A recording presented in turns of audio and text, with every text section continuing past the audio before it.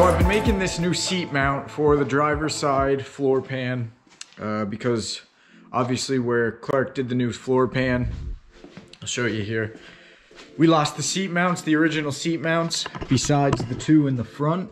There's one there and the second one for the front. But where the new floor pan is in the back section, we lost this mount. Well, we didn't really lose it, but initially this is on the other side, the underside of the chassis, and it kind of sticks in this way, so you don't really see that. But for simplicity, I just welded it. I just cut it off the plate that it was on and welded it to the floor there. So that's one. This one we didn't have at all though. I don't know if we just, when we cut the floor pan out originally, the rusted floor pan, we just chucked that out with the rotten metal. And I didn't really think of cutting it out and saving it, so I put my awesome fab skills to the test and made this little mount here. Does the trick, nothing too fancy, but I tried to make it similar to that one there. Kind of just a cube of some sort. But yeah, that's where we're at today. Long story short, I got a nut to weld to this originally, but of course I didn't buy the right thread pitch. I just kind of assumed what the thread pitch was on the bolt, but I was wrong. The bolt is, the seat bolt's for a 240 SX, an S14 anyway. I'm pretty sure it's the same for an S13, but it's a M10 by 1.25 fine thread. So I went and picked up a new one. And this, I confirmed this is the correct one. I threaded it all the way through the bolt. So yeah, we're gonna weld this guy right here, like that. Tack that up, put the seat back in, remount it, I guess, just to make sure that that's all good.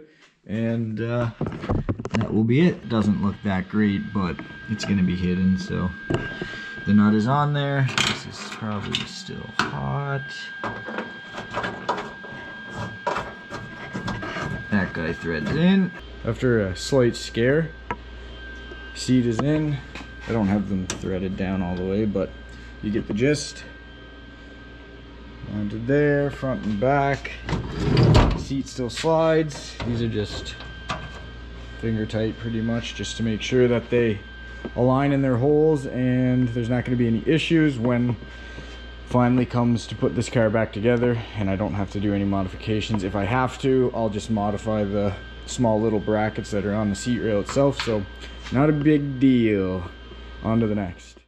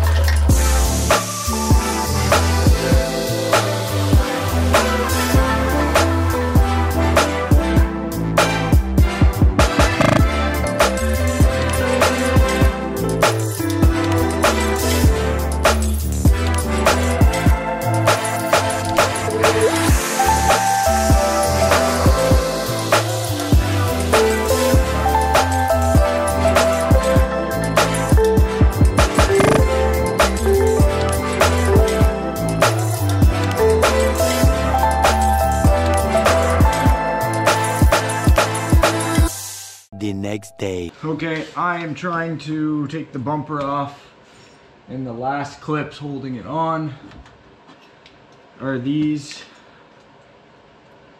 things. And if you know anything about cars, these plastic clips suck usually, but I got one out without a struggle, without stripping it, without having to fight it. So this doesn't even happen on my Mazda speed.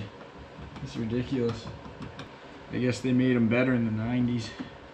I'm really hoping underneath this bumper cover that the crash bar isn't completely rotten. If it's the same as the rest of the car, it will be. I really don't want to have to add more metal fixing to my list of things. I'm just starting to come to the end of it. And if this bumper cover is rotten, we're gonna be in trouble. This is what we came for. Wow. Wow. So it was undercoated, it was sprayed up from the bottom into the middle section, but a little bit of surface rust here, the paint chipping away. Oh, a little bit of a soft spot there. Not bad though. Let's go. Finally something not rotten on this car. That is insane. If any of you guys watch DJ No Way on YouTube, Jimmy Oaks' buddy, he has an S14 and the rear of his was completely rotted out. Not just the bash bar either, the whole back of the car, I believe. So he had to cut out the whole rear section and get a new one. Thank God I am not dealing with that. This is looking clean. This will clean up nice. Super stoked. The next day.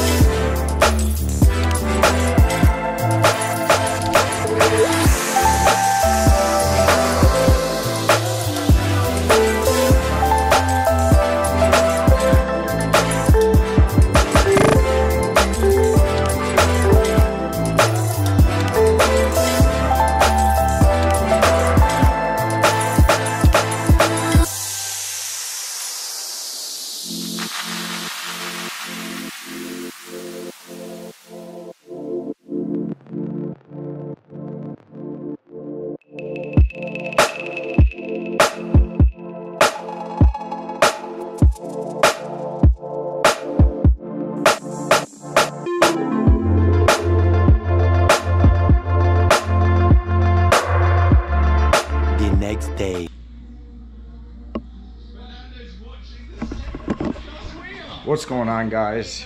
We're back. Beautiful day. Absolutely lovely day.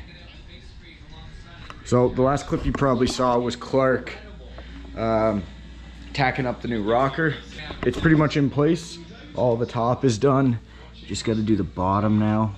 I wanted him to get it in place and shape it up just because I trust his skills more than mine because he's an actual welder, so that's a huge benefit. And he did a great job.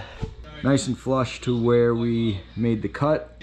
I'm just gonna finish this up. This is just gonna be a lot of welding, and I'm gonna fill in all these gaps, and then I'm gonna work on the bottom, trim the bottom probably. That will be it for that side, for this side, for now. But yeah, that's what I'm gonna be doing today. I don't know how much of it I'll film because you guys already just saw us tacking it up to the car, so it's not very exciting to see. So I'll probably just show you after this what it looks like once I'm done. So this rocker, I know the lighting's not that great, but this rocker turned out great, easy.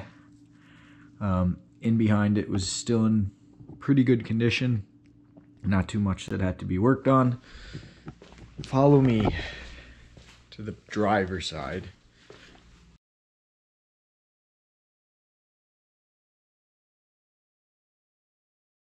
Just scrap metal everywhere, essentially. So This is where we're at.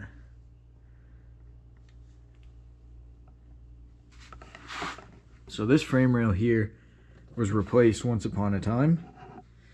Some new metal. Pretty thick metal too, so I'm not too worried about that stuff. Pretty much that. But they just welded over rusty metal, so that's worthless to me. So we cut that out, and I've soaked the inside. You should have seen how much rust was in here originally.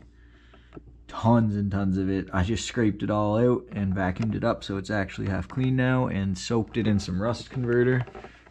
That stuff there. So put a good amount in, probably gonna spray another coat once that cures, and then we're gonna just start rebuilding this this whole section here. You can see a big chunk of the wheel well I cut out right here. That all has to be rebuilt. So I had to cut this off as well, like this, to get access into there to cut out all that garbage. So, and also that hole there is for the subframe, so I need to weld a new nut to that because that broke off when I was removing it.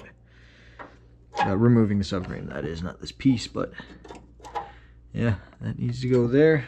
And this is the mess we're in. So just another project that's going to take even longer.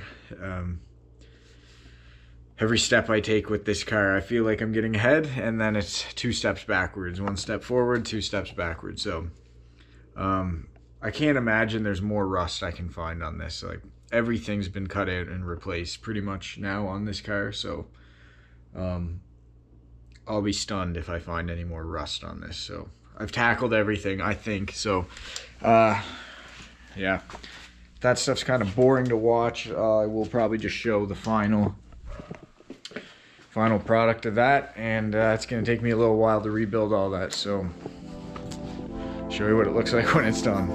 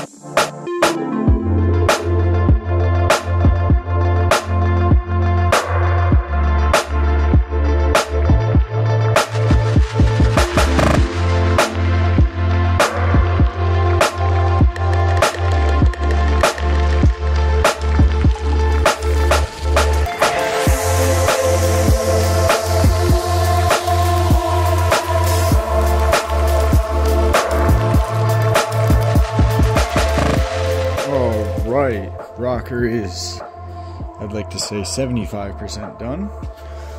Still just got to make a little patch for that corner, but the rocker is on there. We got to finish welding up this top seam there. Pretty much done along the bottom on the back side. Looks pretty good, nice and even all the way across. Just got to chop off the end, the long end down here. And then also make the end plate that stops the wheel well there. but not too bad for my first rocker by myself. I'm gonna finish welding this up now, grind it down, and that will be it. The rockers, get them nice and pretty. Finish seam sealing the underside where the rocker attaches to the pinch weld there. Yeah, get it all seam sealed up, and then put the acid etch primer over that section because I left that bare so that when I did the rockers I didn't burn through the seam sealer and have to redo it anyway, so I just left that. And then car will be ready for undercoating pretty much. A couple sections left in the trunk underneath, and that'll be it. We'll spray this thing underneath, and we might not have to crawl under this for a while other than putting it back together, so super stoked on that.